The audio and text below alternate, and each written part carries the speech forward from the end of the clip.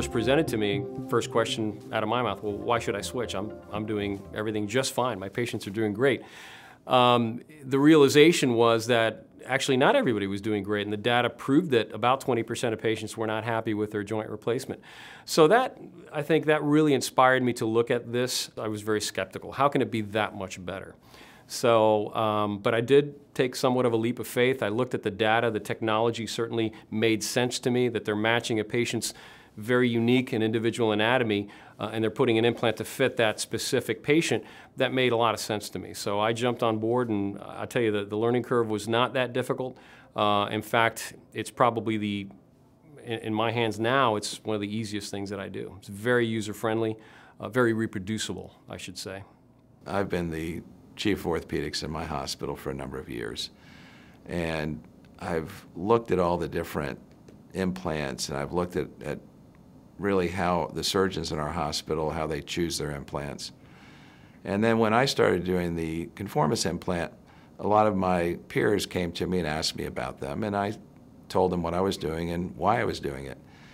And a lot of them said, well, you know, can we do this? And I said, certainly. I don't have a problem with you doing it. I think patients do much better with this, and I think overall you'll be happier doing it. And so in my hospital, I trained 2 or 3 other physicians how to do this. And then a number of the other ones went and had training elsewhere. And now we've gone from having myself doing it, who was the early adopter. We have about 7 of our orthopedic surgeons who are now putting in this knee almost specifically. The surgeons that come to my hospital to do site visits, to watch me do surgery, or what have you, or when I go into the national meetings, they have, almost all of them have very similar questions. New technology in any specialty, but in orthopedics especially, some new technologies work, others seem to work for a while and then turn out to be, you know, disasters. And so there's natural reservations in adopting a new technology. The exposure to the knee is identical to the exposure that surgeons are very comfortable with in performing other types of off-the-shelf implants.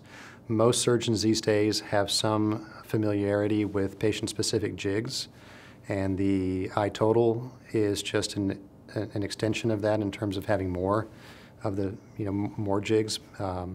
We still use saws to cut the bone. We still, use cement to attach the prosthesis to the bone. So I don't think there's a huge learning curve in this. I think that surgeon apprehension usually goes away after observing 1 or 2 cases and doing 1 or 2 on their own. The kits are very straightforward, very user-friendly. The scrub techs seem to really be able to pick up the steps of the procedure rapidly because of the way they have set up the kits and simplified them. And I've seen that to be a very big advantage. One good example of that is I had a scrub tech that was very good, very organized, and she took a new job. I brought in a new scrub tech, and usually there's a period of learning. She picked it up right away, and it was pretty seamless, to be honest with you. And it kind of exceeded my expectation in her ability to do that. So I've had a lot of different experience with different types of implants out on the market, as well as different types of technologies to aid with navigation, MRI-based technologies. For me, the learning curve was fairly straightforward. There wasn't one. What I like about it is the fact that there's some variability even within the patient-specific implants. For example, you're able to change certain positions in the guide. You're able to use different types of polyethylene sizes. So even within the uniqueness of the implant sizing, there's also variability to adjust for things in the operating room, which is unique to a navigation-based system.